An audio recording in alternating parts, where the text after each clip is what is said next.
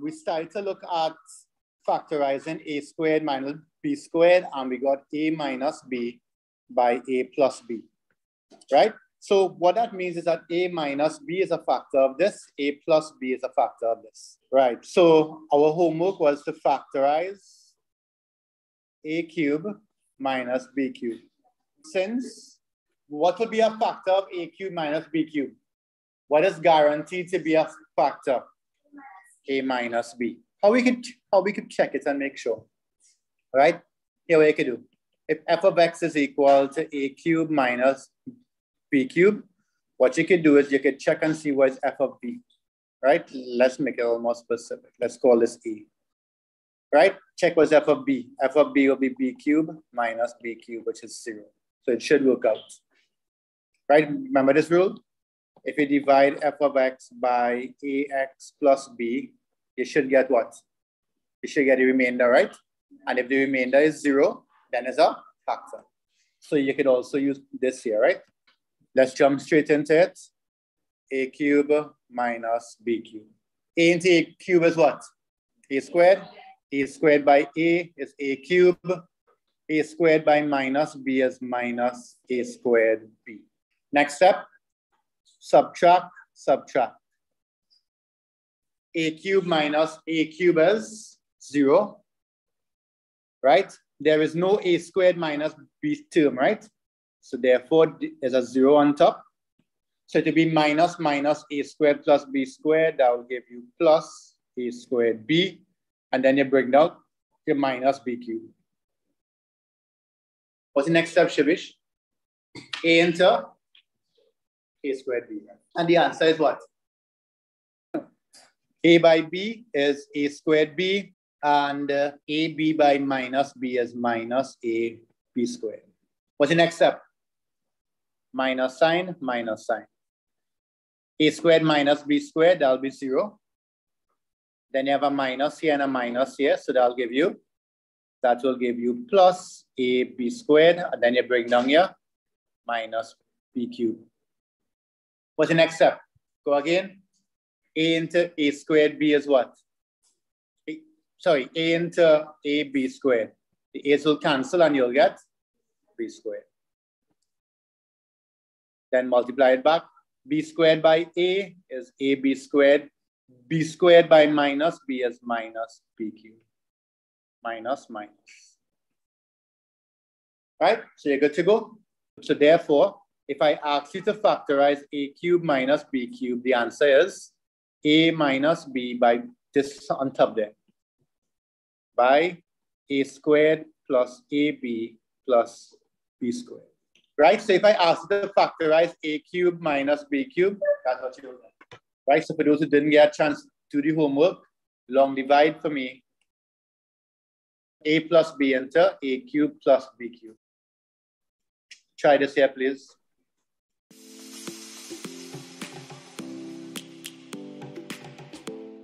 A into a cube is a squared by a is a cube, a squared by a is a squared b. Minus, minus, this will be 0. You'll be left with minus a squared b, and then you bring down the b cube. Go again. A into minus a squared b is minus ab. Minus ab by a is minus a squared b. Minus ab by plus b is minus ab squared. Right? Subtract, subtract. This will be 0. This will be plus ab squared. Then you bring down the m cube. Long divide again. A into ab squared. That will be b squared. B squared by a, b squared by positive b is subtract, and you get 0.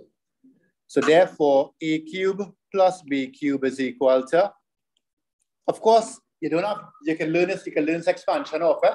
You don't have to go on long divide all the time, right? A plus b by a squared minus ab plus b squared. What is different about the expansion? The signs, right? The sign in front of the AB. So head up logic and reasoning. In logic and reasoning, no more numbers, just letters, right? Those who did physics and remember logic gates is very, very similar. So let's start here. In logic and reasoning, we need to understand those three things there. What's a proposition? A proposition is basically a statement that can be true or false. Okay? Right? So example, the place is sunny. That's a proposition. That can either be true or false. Okay? A truth value, again, similar, can be true or false. A truth table is a combination of all the truth values, right? So if you look here, watch here. If you have one proposition, that proposition can either be true or false. That's all, nothing else. Like binary, can either be high or low, true or false. If you have two propositions, then you have four possible combinations. You could have both statements being true, one being true, the next being false, and you could have one being false, one being true, or both being false. Okay? What would happen if you have three propositions, P, Q, and R? How many possible combinations you could have? Look at the formula. So you'll have 2 to the power 3, 8 combinations. Okay? How do you figure it out? Instead of doing it, right? The trick is just doing this. 4 trues, 4 false. 2 trues, 2 false. 1 true, 1 false. Right? If you do that properly, it will line up and give you your 8 possible combinations. Okay? So if you have one proposition, you have 2 options. If you have 2 propositions, you have 4 options. If you have 3 propositions, you have 8 options. So the first thing that we need to know is something called negation. What does negation mean, right? Those who remember, those physics, negation was a NOT gate, right? So if I tell you that P is true or false, right? Then the negation of P will be false and true. Okay? So the negation of false is true and the negation of true is false. Just the opposite. So this here is a symbol. So suppose I give you a statement. The statement is P, Bob is smart. Then what will be the negation of P? Bob is not smart. We have to learn to use the worded form and the symbol form. But what will happen if you take a negation and you negate it again? It will cancel off. So the double negation is P. So if I told you that P is T, we could set up a truth table for this. Huh? So P could be true or false. Negation of P will be false and true. And the double negation is what? True and false. Right? So basically, this giving it back this. That's okay? Double negation giving it back the original. So it's like when they connect 2 NOT gates, they cancel out. Here is the first technique that we're going to learn to prove logically equivalent. So if I ask you, Brittany, show that P and negation, double negation of P are logically equivalent, what you will do is you'll set up a truth table. Okay? And if this column is identical to this column, then they are logically equivalent. That's okay? That's the table method. There's a table method and there's the algebra method. The good thing is the algebra method never came, but we still have to learn it. I'll show you that later on. Right, compound statements. Compound statement is where you put 2 simple statements together using some form of connection. Okay? The first connection that we're going to learn is conjunction. Okay? Once you see this upside down V, that's conjunction. So if the V upside down is conjunction, if it's not, it's disjunction. Conjunction means and. Okay? And what's the truth table for it? A true and a true gives you a true. Everything else is false. And that's what I want to learn. I want you to learn that this symbol, conjunction, false always gives you a false. Remember that, right? Once you have a false, you always get a false. You can make a quick note of that. Right? So that's conjunction. Right? Conjunction is whenever you have 2 trues, you'll get a true. Right? If you have a false, you're guaranteed to get a false. Let's do a truth table for negation of P and Q. All right. How many variables you'll see in there? All right, P and Q. And then how do we reach the negation P and Q? So in order for us to set up this truth table, we need to get not P and then apply the conjunction, right? So we need not P and we need not P and Q.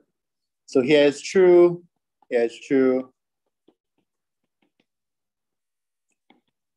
All right, nice. So what is the negation of P? Help me out, please, Nikolai. FF, PT, nice. And now, what is the negation of P and Q, Shivish? False. What's false and false? What's true and true? True and false. Okay, so that's the way you build a truth table. Look at how many variables you have. Set up the inputs and then work out the outputs. Right, as a quick practice, try this, please. Try and build this, please. Negation of P and the negation of Q.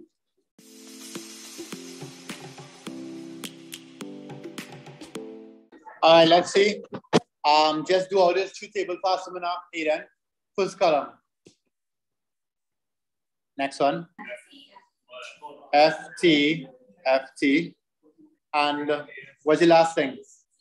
FT. Nice. What's this part of this statement here? Brittany, follow watch here. Right? Here's what they're saying. They're saying P and false, always giving you something false. There are two definitions that we need to learn. There are two definitions we need to learn. If something is all false, then the statement is said to be a contradiction. Right? If the statements are all true, it's said to be a tautology. If all the values are true, right? All the truth values are true, then this statement here is a tautology. If all the values are false, then this statement here is a contradiction. Next one to learn, disjunction. Make a note of it, please. Disjunction, the symbol is the V. It's like an OR gate. So once you have a true, you're getting a true. Two false giving you a false, right? This here is the summary. That's further summaries. So based on what P is, that will tell you what the answer is. So see this here? If P is true, then true or true giving it true. So it means that whatever P is, that's the answer. False or false giving you false. All these are rules you have to learn in algebra. But it's showing you what are they kind of show you where it came from. Sometimes it's easier to remember this than all the rules. Try that there. How many variables you have there? P, Q, and R. Do that, please.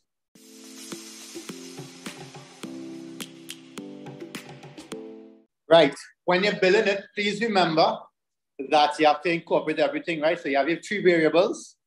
Then after you do your three variables, right? You have your P and Q. You have your Q or R, and then you combine them. P and Q or R. So here's true, true, true, true. False, false, false, false. False, false, true, true. And here's true, false, true, false. Right? P and Q.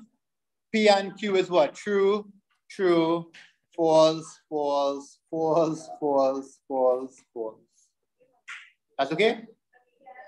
And the Q or R, that'll be true, true, true, false, true, true, true, false. And now we want to OR both of them. So that's true, true, true, false, true, true, true, false. That's okay? So it appears that these two are logically equivalent. They didn't ask us what. Nice. Let's continue. So we did negation, we did conjunction, disjunction. So the next one, the next connectivity that we're going to use is conditional. So once you see the arrow, it means conditional, right? So the rules are true implies true, that's true. True implies false, that's false. False implies true, that's true. False implies false is true. So basically, they are all true except when true implies false. Okay? So once you see true implies false, then that's a false statement. Everything else is true. Right? So if you look here, that arrow means implies, right? So if you want to connect Tom is smart and he does well in exams, you want to connect it via words with a symbol. You say Tom is smart implies he does well in exams. So once you're taking up this symbol here, the arrow can be represented by the word implies. Here's a quick truth table on P conditional negation of Q. Right? So if you look at P and negation of Q, what you see here? True implies false is what? False, correct? True implies trues. False implies falses. False implies trues. So you have to learn all these things, right? You have to learn all these connectivities and negation as well. Biconditional means what? Biconditional implies that when the statements are when the truth values are the same, right? The statement is true. Anybody remember what gate is this? The XNOR gate. XNOR, right? Biconditional, 2 arrows, right? Back-to-back arrows, right? We have to learn 3 more definitions. Okay, last 3, real easy. If I give you a conditional statement, P implies Q, then the converse of that statement, you just flip it around. So you flip around the Q and the P. If I ask you what's the inverse of this statement here, you just negate the P and Q. And if I say, well, what's the contrapositive of this statement here, you flip it around and negate them. Copy that down quickly. I want to give you an example. Right? Let's take the negation of P implies Q and find the converse, inverse, and contrapositive.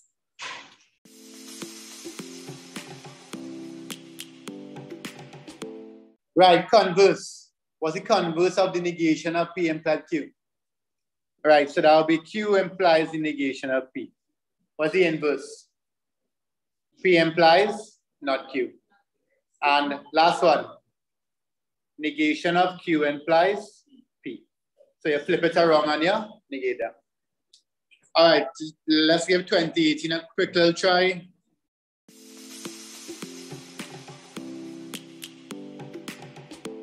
Right, let's start with the negation of P.